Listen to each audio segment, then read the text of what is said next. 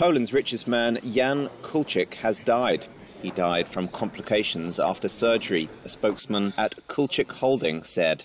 He was 65 years old. Kulczyk had for years topped the list of Poland's richest people, with Forbes Magazine estimating his assets this year at more than $4 billion.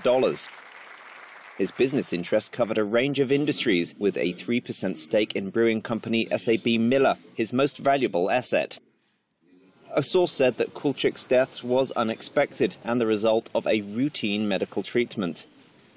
Kulczyk Holding spokeswoman Marta Wysowska declined to comment beyond saying he had died as a result of surgery complications in the Austrian capital.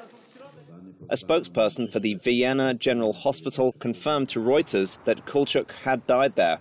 No further details were given as to the cause of his death.